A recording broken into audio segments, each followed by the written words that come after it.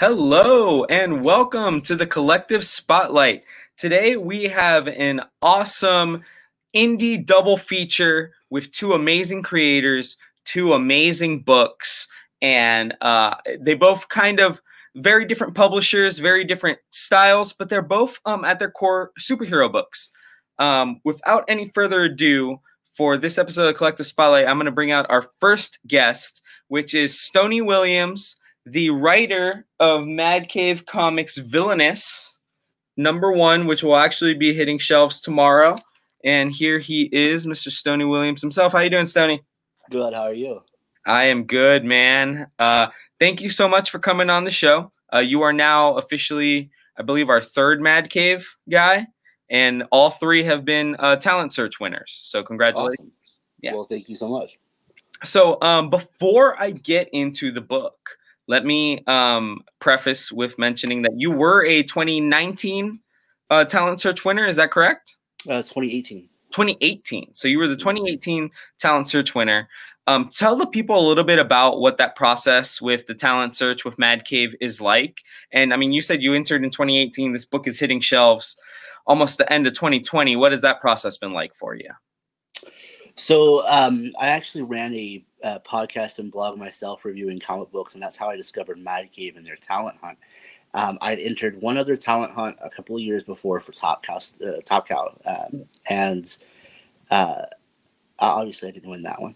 But I decided to try my hand at Mad Cave's, and it was a late entry, and a couple of weeks later I got an email saying I won, and it has been a wild ride. We had some hiccups, some scheduling conflicts with artists in the beginning, which is why my book came out so much later, and then the pandemic hit, which pushed it back even further. Okay. So, but Mad Cave's been amazing. I mean, everybody there has been so welcoming, and definitely makes you feel part of the family. And getting to know some of the other talent hunt winners, I've made some incredible friends and relationships that really mean a lot to me over the last couple of years. That is absolutely awesome. So you mentioned that you were a 2018 talent search winner. Is that the same talent search that had David Galliano winning as well? Yeah, David, Anthony Cleveland, and Jay Sandlin. Okay, awesome. Yeah. So we have 3 of your guys' books. Actually, David is coming for a signing in 2 weeks for the trade Awesome. of Savage Bastard. So it's just kind of crazy that you guys all won at the same time. And because of different reasonings and the pandemic and shipping, one of them is kind of at the trade. And then the other one, you're literally hitting issue #1 on shelves tomorrow. Yeah. It's been pretty wild. And David's a great guy. You'll have a lot of fun with him. Oh yeah, he's awesome. So like I said, you got it feels like it's been a long time coming. So what does it feel like that this is going to hit the shelves tomorrow finally? Like surreal. Like I don't think it'll really hit me until I've got it in my hands and I see it on shelves. It's we've had. I mean, it's been pushed back, and with the pandemic, and it got pushed back further, and so. It like I said, it's been surreal. You almost get the feeling like maybe it's never going to happen. Like it was just one big prank. But I mean, here it is. I've got the digital stuff. I've seen Jeff's artwork, and I'm just so excited and so anxious for this book to finally hit shelves and to see what everybody thinks about it, and not just issue 1, which I've been talking about for a while now, but the subsequent issues and how people feel about the series overall. I'm really excited for people to get their hands on this. So. Yeah, and it's funny because like I'm over here booking you to talk about issue 1, and your Twitter bio is like pre-order issue 3. So it's like you're definitely ahead of the game. We thankfully, it is, we got our books early because Mad Cave hooked us up. We ordered directly from them. They sent them to us early, so I've had a chance to read it now in physical copy and everything. But tell the fans a little bit what the story of Vilianous is. It is somewhat a superhero tale, but give them that you can do much longer than elevator pitch. Don't feel rushed here. Sure. It follows superhero Tilly as she starts off with her apprenticeship with the premier superhero team of their world, and she gets paired up with one of her favorite superheroes as his sidekick, superhero Showdown. Kind of sort of the Superman type. Okay. For the heavy hitter Yeah. for the coalition of heroes. And she quickly learns that the life of being a sidekick isn't quite as glamorous as she expected. Yeah, she does. And then she finds out some things she wasn't meant to hear, and it kind of snowballs for her from there. She has to make a choice as to fall in line with the people that she's idolized, or stick to her morals and what she feels superheroes are supposed to be. And then as things build and snowball for her, it just gets worse and worse from there. So nice, absolutely. So Tilly is our main character then, correct? We feature her here on the cover. Reptilly, I believe, is her superhero name. That's right. And tell us a little bit about Reptilly and what her. I feel like from my reading early on, and you might need to read into some of the word bubbles, but it seems like she is not liked because of her species, something like that. Is that correct? Sure. She's not one of the beautiful superheroes. She doesn't fit in that box that a lot of people think of when they think of classic superheroes. And so she gets labeled like a freak a lot, but she's optimistic and hopeful and a bit naive about the world she's walking into. But she definitely feels like this is her chance to take all of the things that have set her apart and make her different and give them a purpose and a reason for them. And so it's one of the things that makes her so excited to finally become a superhero and get in the middle of this. So awesome. So in the first issue, we learn a lot about her. We learn a lot about Showdown. We learn a little bit about the coalition of superheroes. Tell us about the supporting cast in this book. We've got the coalition of superheroes with Showdown. We also have, is it Parcel, right? Pillar. Pillar. Yeah. So tell us about that supporting cast. And we actually, in the first issue, don't get to see too much of the villains. How much are they going to play a role in? The villains play a pretty big role moving forward. Without trying to give too much away. Yeah. Obviously, the title alludes to some pretty major villain action throughout this series. The leader of the coalition, Pillar, and then you've also got Showdown. Like I said, they're heavy hitter. Yeah. Pillar comes across more of like the high tech whiz. She tries to be the manager and oversee things, and she'd rather not be out in the field unless she absolutely has to be. Then you've got Miss Nemesis, which is one of the newer upper echelon of the heroes. She's their resident speedster. Everybody's got to have a speedster, right? Right, yeah. Not time traveling fast, but faster than normal. Yeah. You do get a small glimpse of the villains throughout issue 1. They are set up as this world's terrorist organization. Yes. The ones that are specifically going against the coalition and trying to take down everything they're trying to build. Yeah, and that's the Shadow Order, correct? And we get to look at about 2 or 3 of them here early on in the book. Talk to me a little bit about, so when people think independent books, they don't necessarily think superhero books. And you're kind of getting a chance to do both. Talk to me about that. Yeah, so it's funny. Looking into getting into comic books, I saw over and over and over again, don't do superheroes. It's a cornered market. You'll never have the next Spider-Man. You'll never have the next Superman. Don't bother with superheroes. But one of the ideas that Mad Cave had when I won was a superhero comic book. And growing up in the late 80s and early 90s, superheroes permeated everything I did. Yeah. I was raised in the back of a comic book store. So, superheroes have been there since for as long as I can remember, right? And so even though I had never had any idea to do a superhero book, I completely put it out of my mind. I thought, maybe I could do something with this. If Mad Cave presented a unique opportunity where I could really make it my own, and we could take this genre and these tropes that we know and we love and people are familiar with, and do anything we wanted with them, and twist them around and flip them on their heads and really make it my own. And so I thought, if I take these things that I love and I can kind of look at them with a satirical eye for the things that we don't always love and things that don't always work with superheroes, but then also celebrate the things we do. And as dark as some of the themes are for this book, and some of the trouble Tilly gets into, humor had to play a big part in this book, and I think that's part of what Jeff brings to it. Even the heavier parts of the book, he brings a lot of humor to these characters, and there's with the facial expression, especially Tilly. Yeah. I love every panel she's in. Jeff really brings the book to life, and your colorist as well, because your colorist really did a good job on this. You know, I mean, we're just at issue 1, and I'm already really excited. You know, I was literally flipping through it right before you came on, and I really can't wait to just finish the last couple of pages once I get off. But so another cool thing I noticed about the book is the covers for at least I believe 3 of them have been solicited so far, kind of feature a different character on the cover.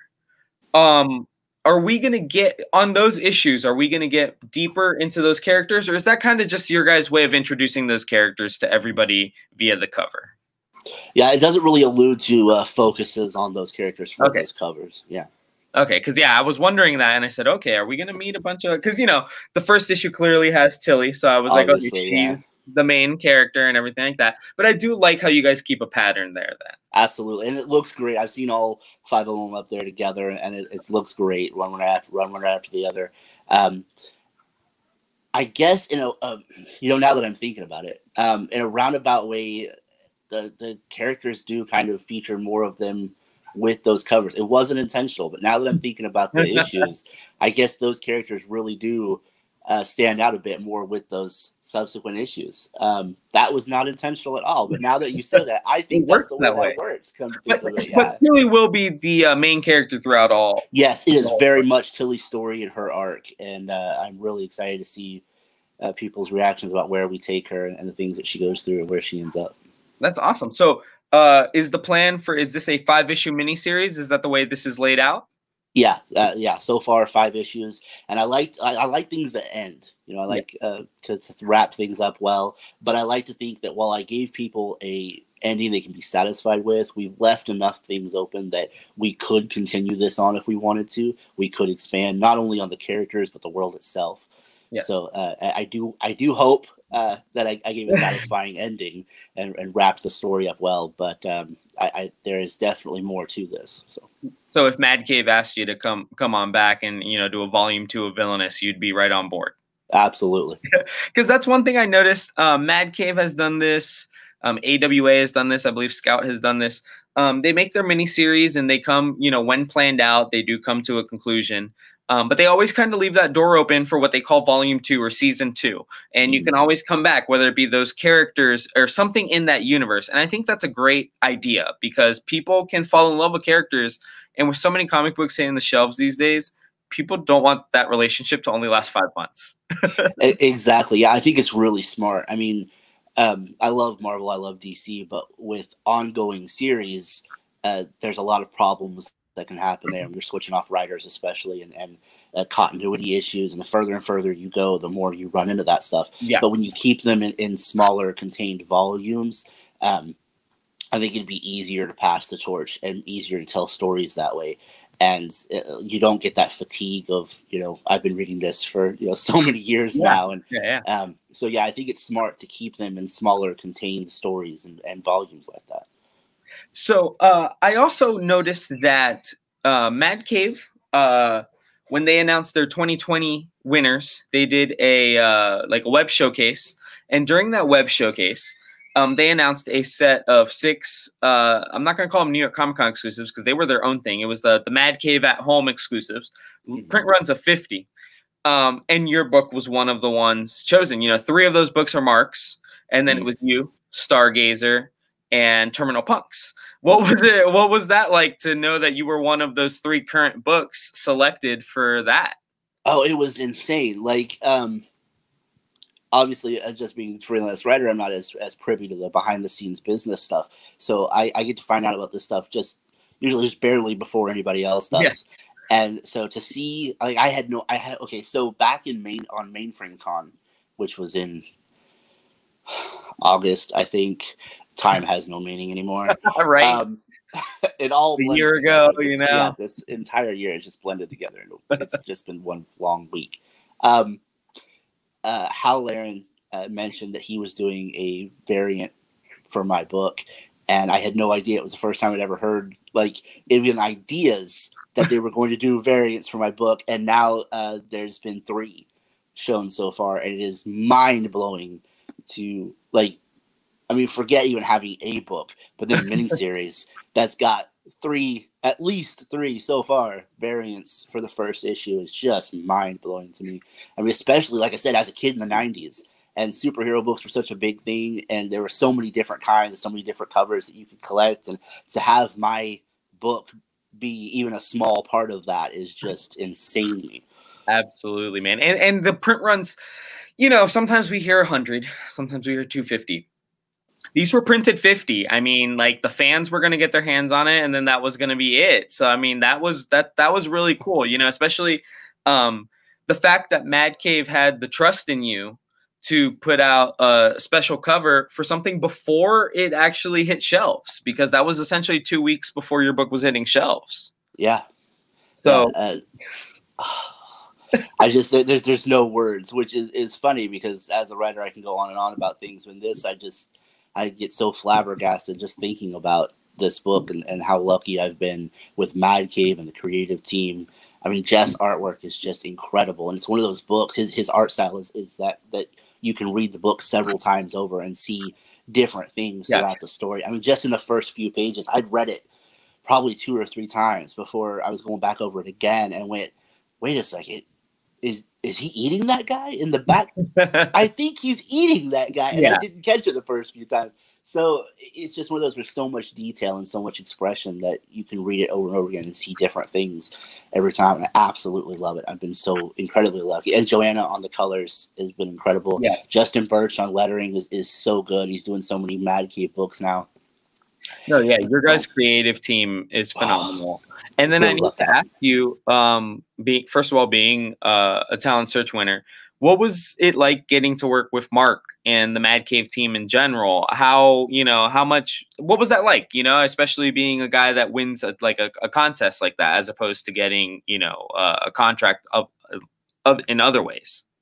Yeah. So it was nerve wracking for one. Like I never even expected to win. And it was just kind of like it was something I wanted and something I talked about a lot. And so my wife was like, "You're not shutting up about this. You need to quit talking and just freaking do it. Just submit already." And so, but I was like, "There's no way I'm going to win. You know, I've never done anything professionally. I have no idea what I'm doing." And so to get that email, I probably read it 3 times before I really understood what was happening.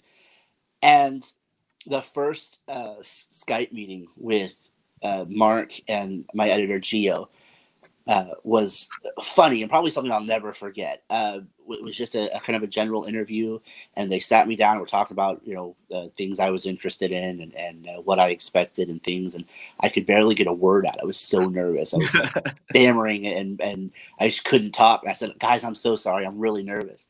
And Mark said, "Take a breath, calm down. You've already got the gig. The hard part's over." And it's just been so effortless over a lot of things. I mean, even with the scheduling conflicts with artists in the beginning, Mad Cave was just incredible. They just handled it. And I mean, I can't say enough things about them. Both the Chris's, Chris Fernandez and Chris Sanchez, just incredible people. Manny's awesome. I can't tell you how much I adore my editor Gio. She is amazing. She crafting this story with her has been an incredible experience. I really can't say enough nice things about her. And Mark has been so approachable and so awesome. I mean, just couldn't have asked for a nicer experience and a nicer group of people. So. Nice. And Stonie, was this your first published work? Yeah, I signed on with Mad Cave, and I'd done some short story, flash fiction with a group called Ashcan Comics Pub. Okay. And but it was just prose, and but yes, and that came out before this did. But I signed on and written this first. But this is my first published comics. Yeah, I had done a script for the Top Cow Talent Hunt. I'd written one on my own after that. And then than the ones for the talent hunt, and that's all I'd written. Oh, was wow. scripts. Awesome. So, So we talked about it a little bit at the beginning, but I want to mention it again because in my conversations with David Galliano and in my conversations with Jared, who won, I believe, in 2019 and has Dryfoot out right now, I've heard so much about not just the family that is Mad Cave, but the family that was the talent search winners for every year. What was that group of 2018 like, and what was that camaraderie like with you guys? We have, at least on my end, I absolutely love these guys, every single one of them. The talent hunt in 2018, we've talked to those guys ever since, and we were all real close together. I love David. I love Jay. I love Anthony. Another writer, Elias, a really cool guy. And then 2019 came about, and just another real great group of people came through. And we've actually got a private Facebook group we're all a part of, where we talk and pass things around and keep in touch that way. And I just, like I said, I've built these relationships and these friendships that I really feel I'll probably have for the rest of my life. They're just an amazing group of people, amazing talent, and so supportive of each other. All of us just really willing to have each other's backs and help signal boost. And if we have any problems, we turn to each other for writing advice, or sometimes consoling each other when things don't work out. Submission, you get the submission rejections, and you got to pat each other on the back and push them back out there, So, but that's like awesome. I said, great group of people. I absolutely love them. That's awesome. It's like a brotherhood over there. Absolutely. So let me ask you, 5 issues. Are you done writing them at this point? Are they just getting finished up? Like, do you know how the story ends? In your mind, is it done? The scripts are completely done. Actually, they have been for a while. Where we're getting art colored back for issue 5. I believe it's about to be lettered. So it's done. It's wrapped up. They're completing it. I know how it ends. The background for my iPad is the last page of page 5. So I like it. I like it. I like that. That's. I know that page must be great because because of what you just told me. Like jaw dropping. I mean, for it to be mine, but for it to impact me the way it did, reading it and seeing it, I really, I hate to toot my own horn, but I feel like that last page was really, it was great. Like, what a send off! What a way to end this and wrap this up. And I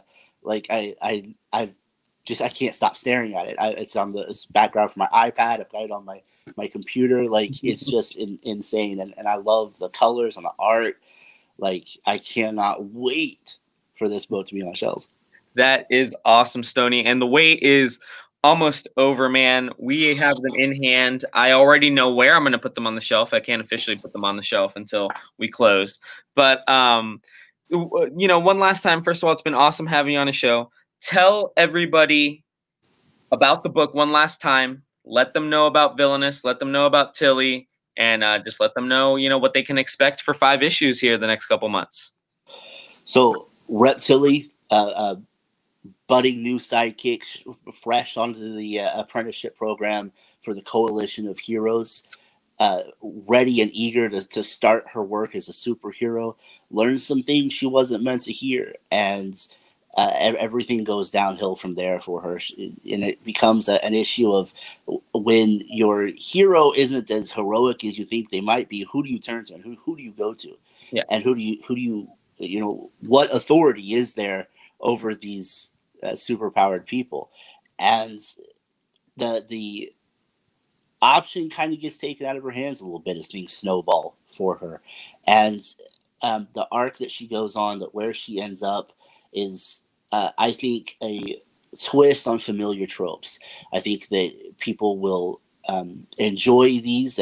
People that love superheroes will enjoy these. People who've never read superhero books could enjoy these and jump in. And I think that I hope people will be excited about where it goes and the story that we've put together. And I honestly just cannot wait for people to dive into this. And I want to remind people, because one thing, and I'm going to make sure my girlfriend reads this tonight. She loves comics as well. But strong female lead. And yeah, there are some stereotypes in the first couple of pages of the first issue, but Tilly clearly is not standing for them. And, you know, I'm not going to spoil anything, but she is a strong, very strong female lead. Like when people ask about that type of stuff and they're looking for the Miss Marvels and things like that, I'll make sure to point them at Vilianous. I appreciate that. There are some stereotypes that we set up that if I've done my job right, hopefully we knock those down a little bit. I was just going to say, Tilly is ready to knock those things down. And even in the first issue, she's not going to take it. So, well, thank you so much. The writer and the guest is Stonie Williams. The book is Vilianous #1. That will be on shelves tomorrow from Mad Cave Studios. We will have Vilianous #1 along with the Mad Cave exclusive. I believe we ordered 5 copies for the store, so we will have them here in store if you didn't get a chance to grab them from Mad Cave. And make sure to add it to your sub if you end up liking it. It will be a 5-issue miniseries from Mr. Stonie Williams. Stonie Williams. Thank you so much. I really appreciate it. Stonie Williams. Take it easy, Stonie. You have a good one, and best of luck with the book, man. Thank you so much. Yeah. So that was Stonie Williams, the writer of Vilianous 2018 Mad Cave winner. And like I said, we have an awesome double feature this week with awesome independent creators whose books are different but similar because they feature superheroes in an indie background. I'm about to bring out Mr. Adam Barnhardt, who is the writer of Scout Comics' tshow. And here is Mr. Adam. Adam, how are you doing today? Good. How are you? I am really good, brother. So, man, I feel like me and you have been talking back and forth for like a month now because you reached out to us, actually. And the book is, we made sure to order up on some ash cans. The book is coming out in December. But tell us a little bit about tshow and what the journey that readers can expect from that. Absolutely. So tshow is, as you said, it's a superhero book, and it's set in an alternate Earth, where there once was plenty of powered people, both heroes and villains alike. And throughout flashbacks in the story, you find out the Earth no longer has those heroes or villains due to an event that has led our protagonist on the cover down a very un-Superman-like path, even though he's essentially a walking demigod. You know, there he is, Richard McCoy right there. Yep. It's yeah, that's kind of the gist of it. There was heroes. There used to be heroes. Now there's not, and not nowhere near as many. And the few that remain formed the Magnificent McCoys, which is a traveling circus. So tell me a little bit about the Magnificent McCoys. I've had a chance to read issue 1. You were brave enough to share that. And you meet most, if not all, of the Magnificent McCoys throughout that first issue, as well as some of the surviving members of what once was. And tell us just a little bit about that. Man, before I let you go off on that, as I was reading it, and I hate to compare people's independent books to anything, but it literally felt like an Elseworld superhero tale. Like, hey, this is what would happen if everything went completely wrong in one of the universes that we know and love, you know? And so tell me about this world. No, that's pretty much exactly kind of the thought process behind developing it, at least. You know, I wanted to tell a superhero story, but indie publishers don't really like superhero stories. You know, they're just kind of mentioned that as well. There's some publishers that flat out refuse, you know, pitches or submissions involving that. So we had to make something that caught their eye, you know. And Bad Superman's been done time and time again. You know, Bad Superman's now the lead of The Boys, and it's one of the most popular TV shows, right? So we didn't want to do Bad Superman. We wanted to do very human Superman that couldn't live up to his expectations, or he couldn't live up to he couldn't reach the pedestal everyone set for him. And even though he had no control over people's thoughts about him, you know, he's still taking it the hardest out of anyone. You know, he's not a bad dude. So he just drowns his sorrows. I don't want to spoil too much, but that's the protagonist, the McCoys. And again, that's kind of spoiler territory. That's kind of one of the recurring themes of the book is found family and things of that nature. I don't want to get into too many more details, but I would guess found family is probably the best way to explain it. So talk to me. One thing that I thought was super unique was the whole circus idea. The whole, I mean, I guess in any really what we have is Robin that has any circus tie ever in any super. That's about it. But you take this to a whole nother level where it almost, honestly, I'm reading it and it kind of felt like an Adult Swim, Cartoon Network like vibe, and I'm like, man, these are like, you know, this circus prior to the events that lead to, you know, what will be the series. Felt really natural. I actually really found myself intrigued by the McCoys and their kind of, for lack of a better show, kind of freak show act that they had going there. Where did that come from? So it all started with Rich McCoy. You know, I started developing him and how I wanted to see him as a character. And then the circus started kind of floating in for a whole variety of different reasons. One, there's you know, it's the one way you can still kind of be a hero in the world, right? Is to provide at least entertainment to the masses. You know, you can't take down villains or superpowered baddies when there are none, right? So it's kind of that way. But then circuses or carnivals are, I don't know how to explain it, but I always say it's the right amount of fun and horror at the same time. This isn't a horror book, but if you look at circuses, you know, a freak show is kind of, you know, the right way to put it. You know, it's the happy music and it's the giggling on the Ferris wheel or the games or whatever. But then you have a drifter working the rides and he forgot a ratchet in a bolt too tight and the ride's about to fall apart and crush everyone.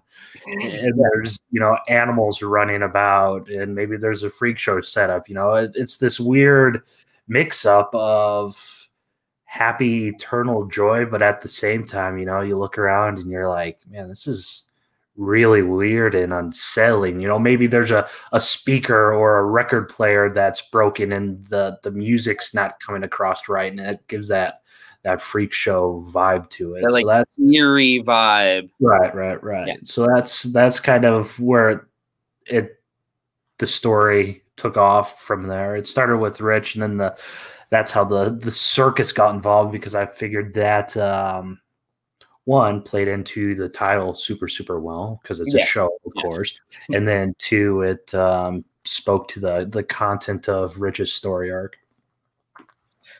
So, like you mentioned, it's kind of, you know, a superhero, it's kind of a superhero tale in a way. So what were your comic book inspirations growing up? What were you reading? What was Adam at 12 and 16 reading? And what kind of things that you may have read early on in your childhood kind of may have made their way into here? Always liked Daredevil. You know, it doesn't really get much better than Frank Miller's Daredevil. Absolutely. That's kind of, I really like his, you know, structuring and his prose influences at the same time of comics. And Al Ewing did something very similar with his Rocket mini-series or limited series not a while ago. That was a year or two ago. So Frank, definitely an inspiration. Another big thing in terms of structuring and things like that, with the world building and stuff, I would be Jeff Lemire's Black Hammer is another significant influence. I really like how he structured that story, and the same goes with Hellboy. You know, Mike does terrific things where he does this micro series, but he introduces several characters or maybe plot threads or something, you know. And that's not resolved by the end of the book, but lo and behold, they pop up out of the blue 10 years later, and you're like, oh man, okay, I remember that in the background. Yeah, exactly. So there's some of that in with this. You know, it's a this first volume is a complete. Oh, I just bumped my mic. This first volume is a complete story. Okay. But there are the things in there. You know, I mean, Hollywood loves spinoffs. People love spinoffs and crossovers. So there's the characters, or there's quote unquote throwaway mentions, I guess. You know, should the desire pop up. A supporting cast of younger characters, you know, that make up the McCoys. So, I mean, the possibilities are potentially endless. Right. You know, no matter what happens to Rich. I like that you mentioned, it's funny that you mentioned Frank Miller, Jeff Lemire, Black Hammer. I did get a little bit of a Black Hammer vibe in the sense that it was superheroes, but we're making them feel more grounded because Rich's problems, you know, I feel like this isn't a spoiler because, I mean, he's kind of showing you. But alcoholism is kind of one of his issues. And that's a very real thing for a lot of people. Was that part of like your attempt to make him a real person, you know, as opposed to Superman? Superman, you know, the joke with Superman and the Flash is they can't get drunk. So it's like with this guy, he, you know, does have a demon in a bottle, for lack of a better term. Right. Yeah. I think it's the one thing I found out, or that clicked for me at least when making this story, was the one thing that would make him vulnerable. I've given this away before, but you know, Rich is human. He's not from Krypton or something like that. You know, he is of this earth. He just so happens to have, you know, pretty much can't die, invincibility in the works. And you know, if people like the book enough, we'll eventually get to how he got powers and his lineage and all that stuff. Yeah, I think the booze was just a very human way to do it. You know, it's the same thing with drugs. You know, there's an opioid pandemic going on. You know, overeating, anxieties, all sorts of stuff. Everyone on the face of the planet has vices or ways to cope, right? And that's just kind of where I settled, at least for Rich. Then again, once again, to kind of mesh in with the whole title of the book, is a big reason why I chose that. Yeah, it fit. As soon as I read it, I'm like, okay, I see where this is all going. So Scout does a really cool thing where they do, for a lot of their titles, especially, they do the ash cans, you know, a couple months before release, and then you have your, you know, your release. I want to say these ash cans were in the retailer direct for like September. So what's it been like to have to promote this book? You've been now promoting a book for what feels like, well, especially in pandemic time, what probably feels like ever, but for at least 6 months, and you still have almost 2 months before issue 1 hits the shelves. Right. You pretty much summed it up, man. It was announced, the whole book was announced in January, I think. And even before the announcement, I had our social medias ready to go.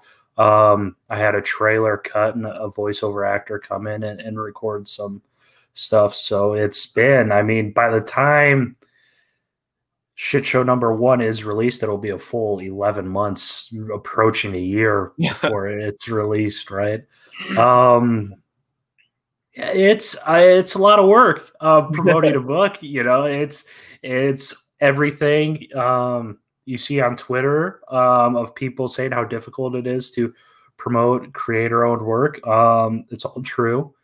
This is my first published work, but I do have a background in marketing and digital media, so I was like, man, it can't be that difficult. You know, it can't be that difficult. It is. It's a struggle, you know. Thankfully, Scout's on board, and getting a publisher on board does help significantly with contacts and distribution and retailers, you know, such as yourself. So that's a very good opportunity. But man, it's difficult getting your name out there, you know, especially when this is a whole nother topic we could get in, but you know, the whole Kickstarter machine, and you have people raising $1.4 million with Kickstarter and things of that nature. You know, it's growing increasingly more difficult too. You know, the more these big names get into mainly creator owned, as opposed to, you know, writing big two stuff. Yeah. And talk to me a little bit about, you know, Stonie was a little different because he was a winner of the talent search contest for Mad Cave, but I know Scout typically receives pitches. Actually, from my understanding, Scout receives pitches all the time. But so what was that process kind of like for you? And then what was the feeling like when you got picked up? It's amazing. You know, it's like, oh shit, they want to do it, man. Yeah. The pitch process started well over a year ago. I submitted, I'm looking at the calendar, I submitted last September is when I sent the pitch in, you know, and that was 6 pages plus some covers and some character design work. And pretty much I did submit the first full script and then the outlines for the next 2 pages with it. But yeah, I met the whole creative team, Samir, Warnia, and Justin, all through social media. And we put together the pitch packet and submitted it just how submissions go through the website. And then it took like 2 months to hear back, I think. But I heard back, and now we are here a year later. It's it takes a while. That's another thing, man. Everyone says it takes a while to make comics. I'm like, nah, it doesn't take a while. It does. It does. It really does. It takes a while, you know, and the whole industry was disrupted for the better part of 3 or 4 months there earlier this year. Yes. So that certainly didn't help matters at all. Yeah, it's a long time. So with that being said, what can we expect from Shit Show?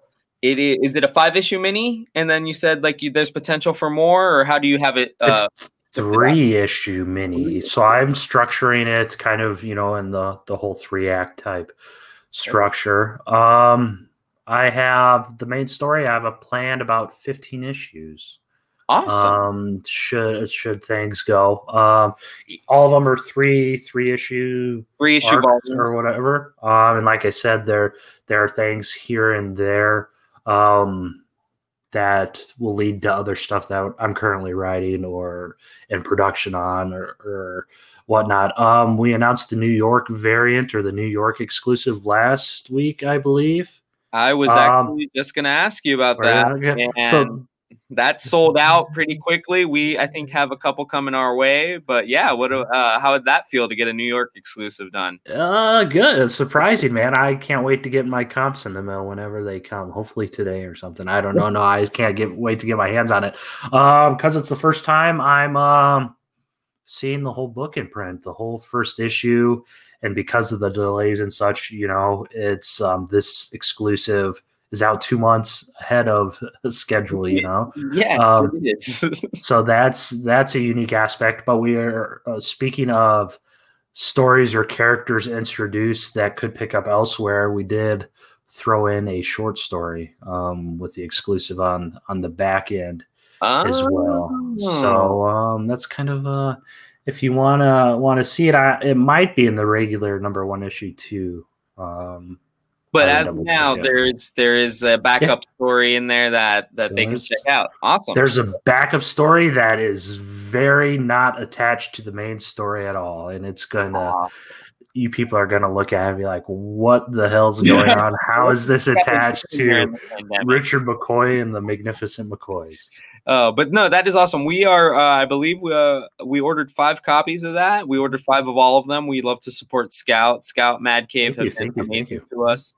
So, yeah, maybe we'll get a chance to send a few over to you and get them signed, and then people can get a signed copy here in the store. We can work on that for sure. Hey, but all right. So we got the book releasing in December. So there's still time.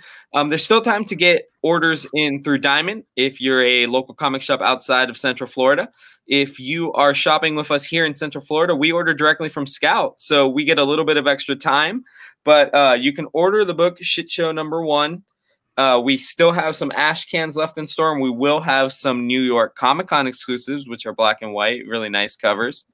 The writer is Adam Barnhardt. Adam, tell I know we started your segment here with the elevator pitch, more or less, but tell people again what the book is and what they can expect for a 3-issue journey here with you. Most simplest terms, it's about drunk carnies with superpowers.